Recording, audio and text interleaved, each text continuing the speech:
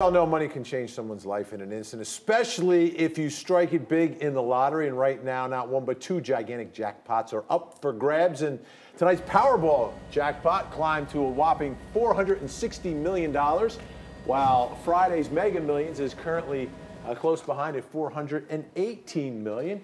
If you're holding the Powerball ticket, you can buy about 83 minutes worth of Super Bowl ads, or you could buy 7 Gulfstream, what is it, a G what? Jets. G650 jet, or 139 million Chick-fil-A sandwiches. That's my what question really tonight is, my question for you, Chris, how much Bulldog gear would you buy with that jackpot? All of it. I would buy all of it. All the Bulldogs. You could buy UGA.